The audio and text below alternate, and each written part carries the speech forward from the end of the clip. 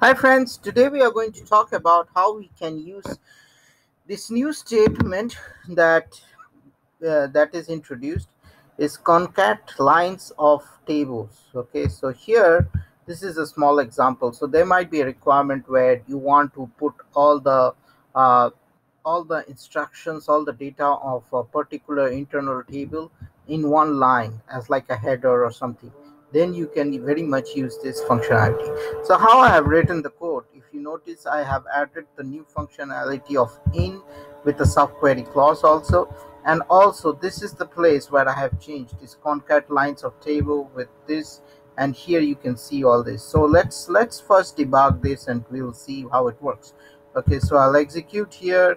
I put this and I execute here, and now I go to F6 here, and if you notice, I go into this table and it has 614 entries.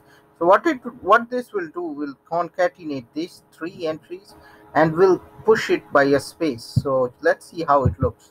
So we will just execute here, and if you see, here it looks, so there's a space in between, and this is really helpful. And you can think of a business case if you have worked similar to this, because this in this way you can display things and all those things, or you can display some details.